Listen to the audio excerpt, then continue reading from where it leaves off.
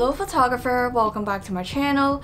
It's Belinda and this is where we talk all about photography, from inspiration to camera techniques to editing skills so that you could take better photos. So in this episode, we are looking at the work of late Fan Ho. He was born originally in Shanghai, and shortly after the end of World War II, he and his family moved to Hong Kong. His work is mostly known for having a really high contrast look in which the shadows tend to drop into blacks, whereas the midtones are relatively limited and the rest are pretty much highlights that are really bright and tends to merge into the whites. In doing so, Fan Ho was actually removing unnecessary details that were in a frame but were not really helpful in enhancing the image both in terms of composition and storytelling. This is especially apparent in his earlier works, where his subjects typically feature fishermen, boats, lakes, with an inclusion of plants. His approach of eliminating the midtones and turning everything into either highlights or shadows gives his work this painterly quality that is especially apparent in his earlier works. He's also known for being incredibly masterful in the use of light. Well, quoting himself as he said in his interviews, he loves playing with light. Mist and smoke makes a frequent appearance in his work. Here we have an image of a girl surrounded by smoke. This is probably taken inside a temple where people burnt incense offerings to ask for good fortune, as you can see from the woman on the left.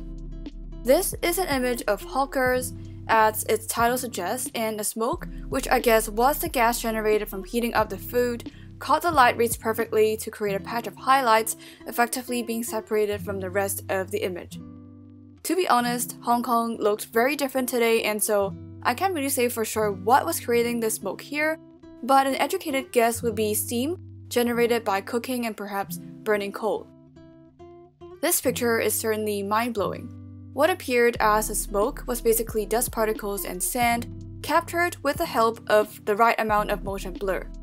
Now this misty character underlies his entire body of work, as we shall see, and this is worth noting because if you've ever attempted to capture smoke, you would know that it's not always apparent on camera. Fan Ho definitely has a very thorough understanding of how light interacts and shows up across various textures. He passed away 5 years ago in the US, but his works are still being exhibited in various parts of the world every now and then. Fan Ho is an incredibly talented and renowned photographer and really one of its kind, and therefore a lot has been spoken about him. Specifically in this video, I am speaking from the perspective of someone that grew up in Hong Kong to add on to the pre-existing discussion on the work of Fan Ho.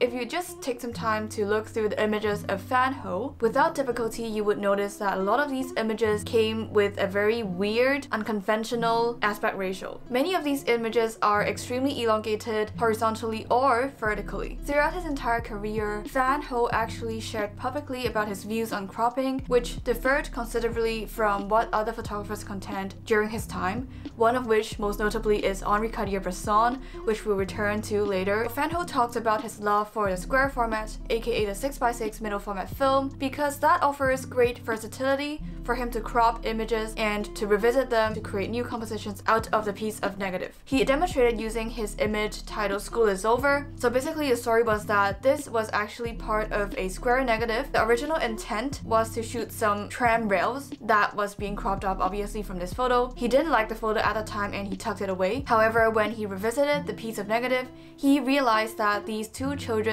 actually made for really nice subjects and that this photo would work. And so he took out what worked from the photo, aka these two kids, and this became a new image in itself. Now this is significant considering that Henri Cartier-Bresson was a source of inspiration for Fan Ho. But Henri, taking a completely different stance on the matter, is adamant about having the framing perfect in camera. He believes that it's a photographer's job to make sure that the perfect framing is achieved in that very moment, known as the decisive moment. I think it's quite apparent that Fan Ho did look up to Henri. There were aspects of Henri's work that had an influence on Fan Ho's work. So the lesson here is that it's quite one thing to have heroes in your photography journey, to have photographers who you look up to, but it's quite another to follow blindly whatever they do and just be their shadow. It's of course beneficial to study what has come before you, to learn the rules, the conventions that other photographers stand for and advocate for, but it's always gonna be worth it for you to have your own opinion on things, because just like most things, the rules, so-called rules in photography, does have two sides to it. So these rules are only rules to the extent that they work for you, as they have worked perfectly well in Van Ho's work to bring out the purpose of these images.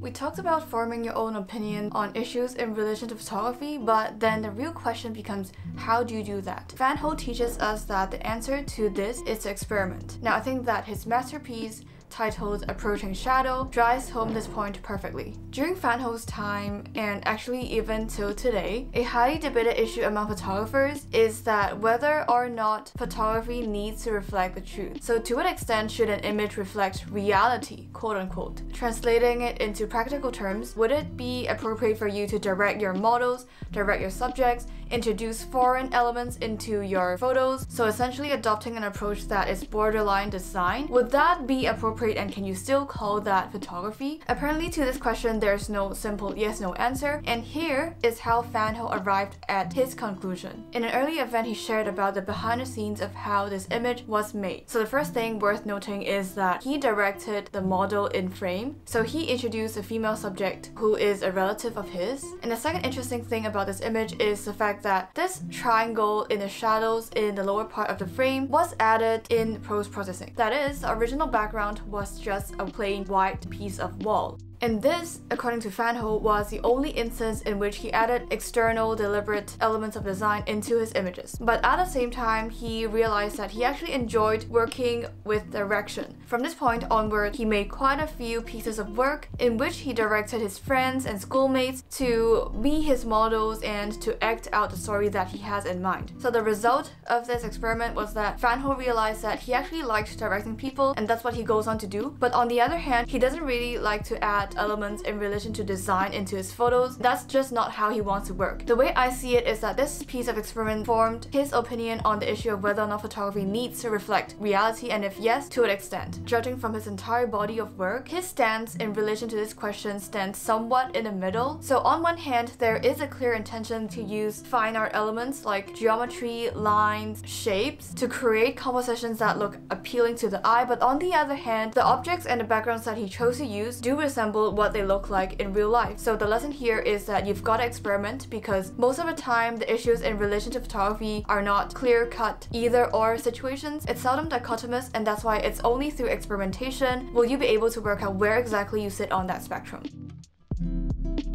Van Ho, in my opinion, was an extremely cultured individual. His sources of inspiration span across a wide range of mediums. For one, he was passionate about writing, he loved Chinese poetry and Western novels, he was into movies, and he also had an appreciation for music, which, if you think about it, is quite a lot for the average human being, let alone for a young man brought up in the Asian world at that time.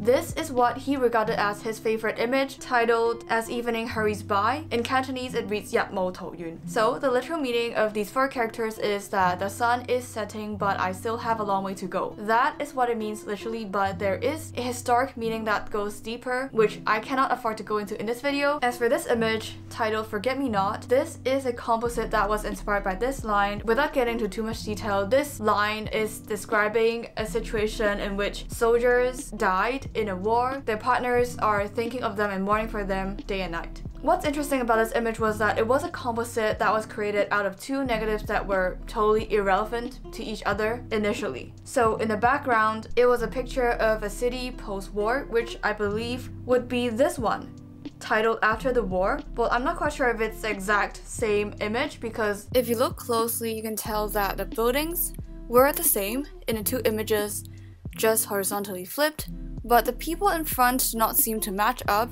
There were some similarities, but they are not entirely the same, so it probably was a different image taken at the same spot at a similar vantage point. But either way, it is an image that Van Ho took after the war, and whereas the image of this girl was a portraiture taken quite many years after the war. And so that is how this image, Forget Me Not, came to be.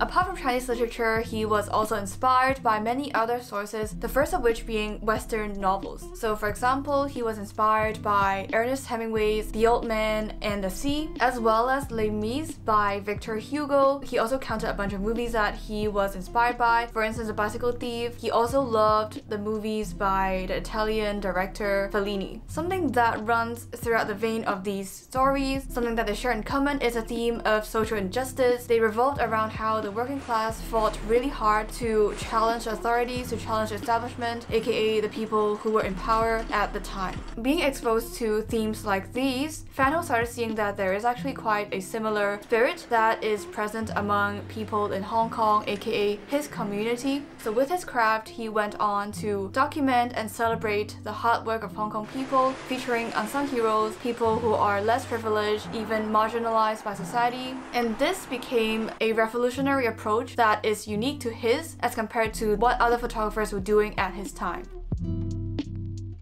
I might be biased on this because I myself grew up in Hong Kong, but when I look at the work of Fan Ho, I can feel the empathy and the love he feels for the city and the people therein. And he did say so himself plainly that he loves Hong Kong. And so I think that really shines through his work. We can therefore see that it's really important for a photographer to feel connected to the place that they are photographing in, because this personal connection that you share with a place is unique to yourself. And this is what makes you the best person to create the work that you're creating, whatever you're working on. What makes him even more interesting in my opinion is the fact that Fan Ho was actually born to a merchant, based on the fact that he lives on McDonald Road, which was a decently affluent area to live in, and it still actually is today. Fan Ho came from a relatively privileged family in that he was relatively well off. Technically, he came from a totally different world from those people who he was photographing. This just says so much about how much he loves the city. He relates to the hardships and all the struggles as if they were his own. He feels that he belongs to this city, and this is what motivates him to explore the areas close to his house, and eventually he found a few of his favorite places to photograph. Now if you look at some of his most well done images of the stairs and the mist and the afternoon sun, I took a deeper look into his series of very similar images taken on the stairs, which I believe was the market that Fan Ho referred to when he recalled his favorite photo spot.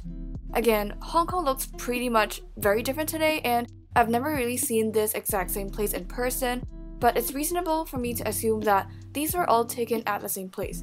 For instance, comparing down on the left and out with mom and dad on the right, if you just zoom in, you see the same set of writings on the walls pointing people to the ways up and down. These were taken a year apart. There were quite a few more taken at a similar location, if not the same. Take note of the year in which they were made, and we will learn that these were created across the span of a few years. So what I imagine that Fan Ho did was basically wait at the same place with his camera at the time when the slide comes out over the duration of a full 3 years. And this shows just how dedicated and connected he feels towards his neighborhood. From a technical and aesthetical standpoint, if you will, of course, these images are incredibly executed, they're well composed, and they look balanced and all of that. But what really makes these images more than just mere coincidences that happened to be there and that Fan Ho happened to be able to capture is the fact that these photos contain an interpretation of the community. So it is Fan Ho's version of the reality. Through watching his images, you're not only looking into what the society looked like at that time, but you're actually looking into the perspective of Fan Ho in relation to what he sees to be worthy of being photographed. I chose to feature Fan Ho because I know that a lot of you on this channel are really fond of light and shadows. Therefore, I think that his work will speak to a lot of you. If you want to look at his work in greater detail, which I highly encourage you to do, check out the links in the description box below where I linked to his official pages and a few of his interviews that he did earlier on. If you like the work of Fan Ho, I've also put together a blog post containing a list of the works of other photographers who are also masters in light and shadow. You can also find it among the links in the box below. I hope that you found all the information helpful and inspiring. Thank you for watching, and I will see you in the next video. Bye!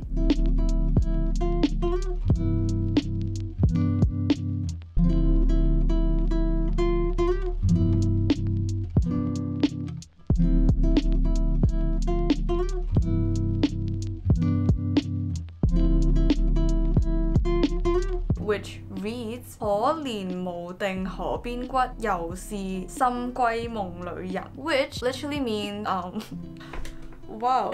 Okay, so the literal meaning of this is that